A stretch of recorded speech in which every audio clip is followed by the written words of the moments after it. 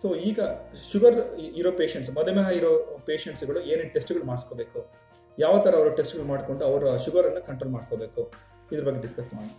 So first ಬರೋದು fasting blood sugar. So patient 6 ರಿಂದ 8 ಗಂಟೆ ಖಾಲಿ ಹೊಟ್ಟೆಗಿರಬೇಕು ನೈಟು. ಸೊ ಬೆಳಗ್ಗೆ ಖಾಲಿ ಹೊಟ್ಟೆಯಲ್ಲಿ ಬ್ಲಡ್ ಶುಗರ್ ಕೊಡ್ತಾರೆ, ಅದು fasting blood sugar FPS. So less than 126ಕ್ಕಿಂತ ಕೆಳಗಿದ್ರೆ normal, 126ಕ್ಕಿಂತ ಮೇಲೆ ಇದ್ದರೆ ನಾವು ಡಯಾಬಿಟೀಸ್ ಅಂತ ಕರಿತೇವೆ.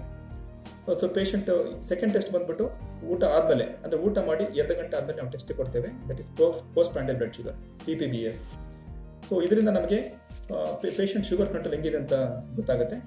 ಸೊ 200ಕ್ಕಿಂತ ಮೇಲೆ ಇದ್ದರೆ ಆ ಪೇಷಂಟ್ ನಾವು ಶುಗರ್ ಡಯಾಬಿಟಿಕ್ ಪೇಷಂಟ್ ಅಂತ ಕರಿಬೋದು.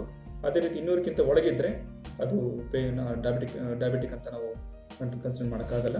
ಸೊ ಎನಿ ಪೋಸ್ಟ್ ಪ್ಯಾಂಡಲ್ ಊಟ ಆದಮೇಲೆ ಬ್ಲಡ್ ಶುಗರ್ 160 ರಿಂದ 180 ಒಳಗೆ ಮೇಂಟೈನ್ ಮಾಡಿಕೊಂಡ್ರೆ ನಮಗೆ ಫ್ಯೂಚರ್ ಚೆನ್ನಾಗಿರುತ್ತೆ. ಸೊ 3ನೇ ಟೆಸ್ಟ್ ಬಂದು HbA1c. ಅದು ಶುಗರ್ 3 ತಿಂಗಳು ಶುಗರ್ ಆವರೇಜ್, ನಮ್ಮ ಬ್ಲಡ್ಡಲ್ಲಿ 3 ತಿಂಗಳು ಶುಗರ್ ಆವರೇಜ್ HbA1c ಅದು ಮೋರ್ ದ್ಯಾನ್ 6.5ಗಿಂತ ಜಾಸ್ತಿ ಇದ್ದರೆ ನಾವು ಡಯಾಬಿಟೀಸ್ ಅಂತ ಲೇಬಲ್ ಮಾಡ್ಬೋದು.